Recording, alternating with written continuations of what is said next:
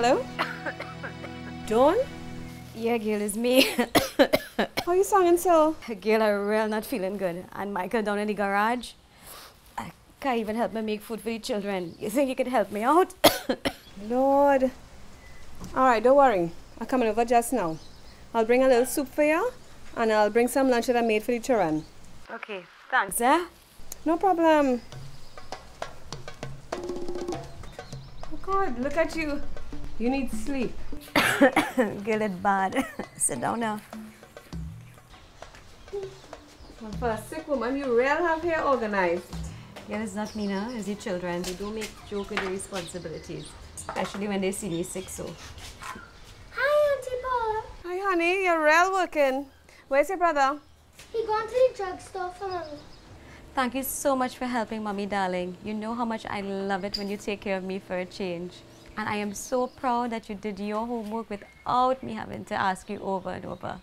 That's okay, Mommy. Us girls know how to manage and multitask when we have to. Anything else I could do? No thanks, darling. I'm good for now. Look, Daniel by the gate. Go see if he needs any help now. Okay. Hi, Auntie. Hi. Mom, sorry I didn't get the exact vitamins you wanted. I picked up some juice instead, and these fizzy things that dissolve in water. Thank you, honey. Good thinking. Mom, when I was leaving, right, you were still sleeping, and I didn't really want to wake you. But I had to take some money from Daddy's pay cash pan. I know you always say to ask first, but he wasn't here, and you know. Daniel, you know the last time you take money to buy phone cards, we were angry and disappointed at the dishonesty. But I appreciate you telling me the truth this time. I know, Mom, but it was to get the stuff for you. Look, the bill and the change and everything here. It's okay, honey. I'm just grateful you helped out. Go put down the bags and bring me some of that fizzy stuff. Is a boot camp you running in here or what? How you have these children so well trained? Girl, if I only ask Carla to bring me some water, it's a set of grumbling.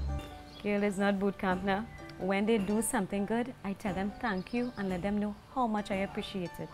Just make them feel good, so the next time they'll do it on their own. Honestly, it makes things easier than roughing them up all the time. But it just takes some effort, eh? Tell me this thing. Girl, it was trial and error with Daniel. He used to be so hyper. Then Michael and I used to fly off the handle with him. Then a teacher in his school told us about positive discipline techniques and just how to talk to him, encouraging positive behavior. Now we're doing it with prayer from early, less stress for everybody. Girl, the day my children wash and fold their clothes without me telling them something, well, girl, I might faint. You have to give them a little nudge every now and again. But once you remind them that it is their responsibility and you give them a little praise every now and then when they do something good, they're bound to do it again. Well, I really hear this new supervisor at work. This talk different from the others before.